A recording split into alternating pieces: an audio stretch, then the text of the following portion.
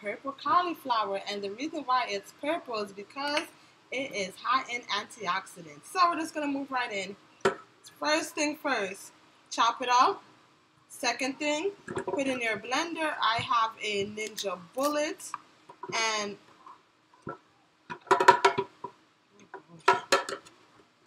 the reason why we want to eat cauliflower rice is because it is 1, low in calories. It is 2, low in carbs. It is 3, healthier for you. And it is 4, a way to stay away from grains if you're on a low carb diet and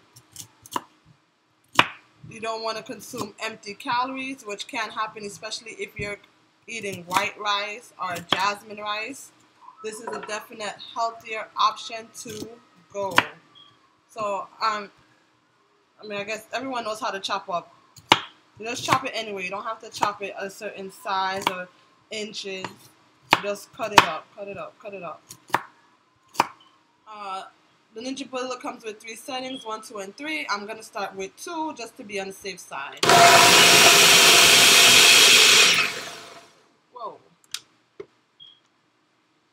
So it still has some chunks,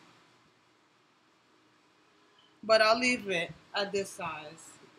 So this is some money in the bank, because if you're going to buy rice, I suggest you buy organic rice, and organic rice can get a bit costly. And this cauliflower was about $2, and look how much I was able to yield. And my household is not that, I don't have that many people in my household, but this could probably definitely do for a family of 4. I'm saying 4 for maybe 2 or 3 nights.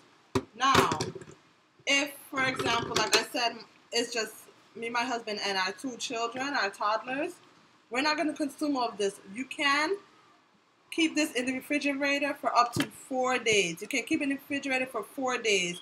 If you're not going to consume it in the 4 days, you can freeze it. So 4 days, you can have this in the refrigerator. So now we're just going to go ahead now and cook it. Alright guys, now we're on to the cooking stage. So that's where the flame is. Yes, Elizabeth? Cauliflower rice.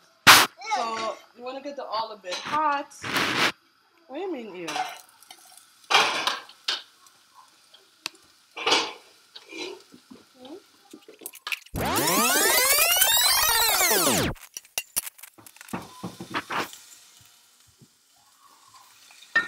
Alright, so also you want to get the oil a little bit hot. I'm going to turn on the flame now. And I'm using olive oil. You can also use coconut oil if you desire. And now I'm going to put in the cauliflower.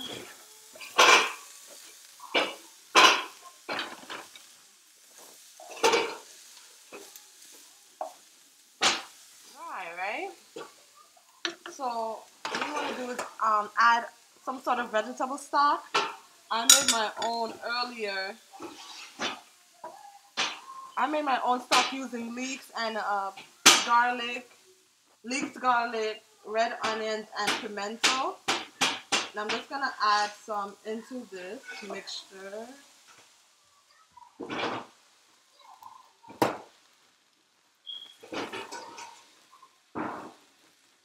Alright.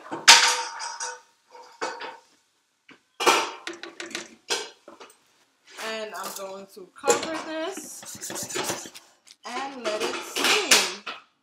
So I'll be back with the end result and to show you guys what I'm going to pair it with.